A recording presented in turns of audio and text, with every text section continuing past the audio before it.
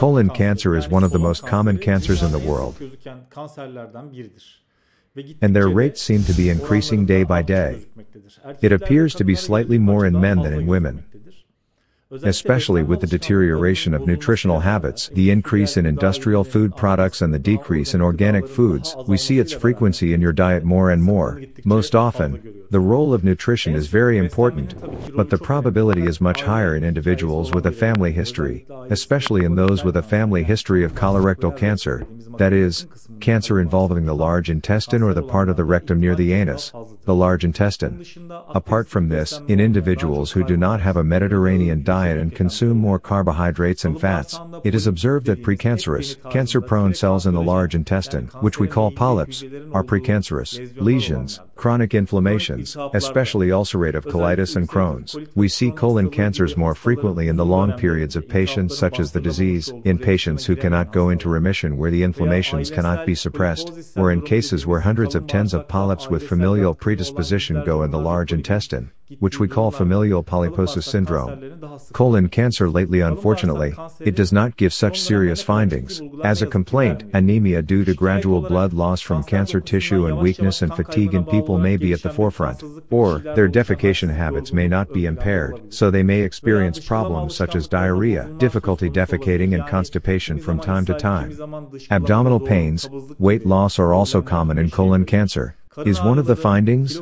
Especially family medicine in the screening of colon cancer stool occult blood examination, which is frequently performed in medical centers, is an important as an examination.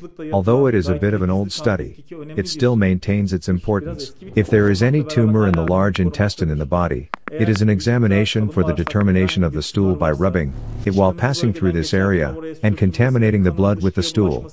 But the gold standard, the highest quality, is still the most important test in this regard: colonoscopy. Colonoscopy is performed very easily under anesthesia. It is an examination that we examine the entire large intestine in about 15 to 20 minutes.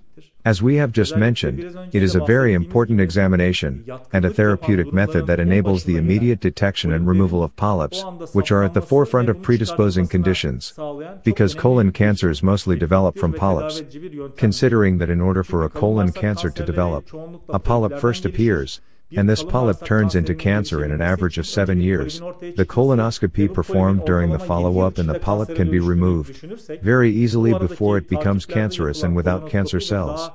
Before the cancer even started, thus, the patient is cured. Especially if there is a history in your family, it is necessary to start screening at a much earlier age.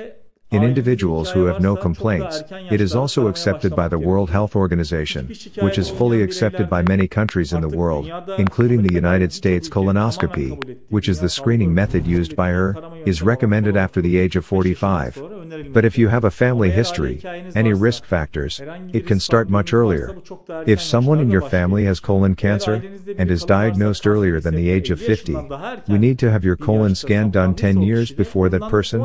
If there is no problem, it will be sufficient to have a colonoscopy at 5-year intervals. But if there is a polyp detected in colonoscopy, or if there is a cancer-prone condition called precancerous, then the frequency of colonoscopy will be indicated to you by your doctor. The most important point in the treatment of colon cancer is the stage of the cancer.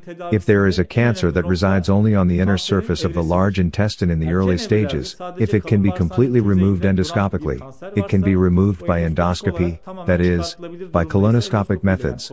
But if the stage has progressed, and the other tissues of the large intestine have become involved, then surgery is an indispensable treatment option. Chemotherapy is often added to this.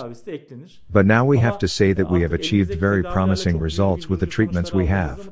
As it is always said, instead of being afraid of cancer, we should be afraid of being late, and we should ensure that early screening tests, namely colonoscopy, are performed by gastroenterology specialists at a much earlier age.